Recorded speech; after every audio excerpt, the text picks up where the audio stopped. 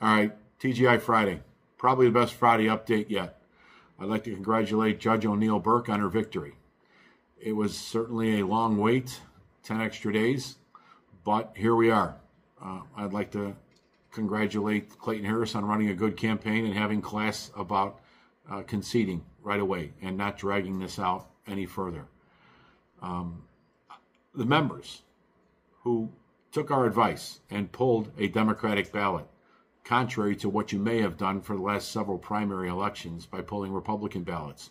Every vote counted, and your votes going Democratic this time made the difference to get Judge O'Neill Burke across the finish line to try and save this city before it is lost forever.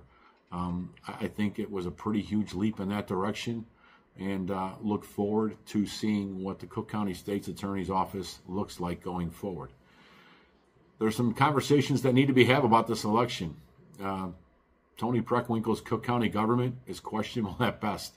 It's pretty sad at worst. And the guy who runs the Cook County Board of Elections, he needs to be fired or resign effective immediately. It is just disgusting when you keep saying we found a drop box of 10,000 ballots here, another bunch over there. Again, not accusing anybody of fraud, but just the appearance or just the sniff of fraud and just something shady going on, which everybody thought for the last 10 days the steal was going to happen, as I kept hearing over and over and over again, right? Here comes the Cook County steal. Didn't quite get to where it needed to be, apparently. But this isn't even necessarily about fraud, yes or no.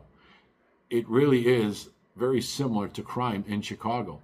Though the violent crime numbers may be trending slightly down, people feel less safe in this city more than ever before. And the same is said for these elections. They can say there's no fraud, that's great, but nobody trusts this election system anymore. Something needs to be changed. There definitely needs to be some stuff addressed going forward. We're going to try and be part of that discussion going ahead. With that, everybody, have a safe Easter, and we'll see you next week.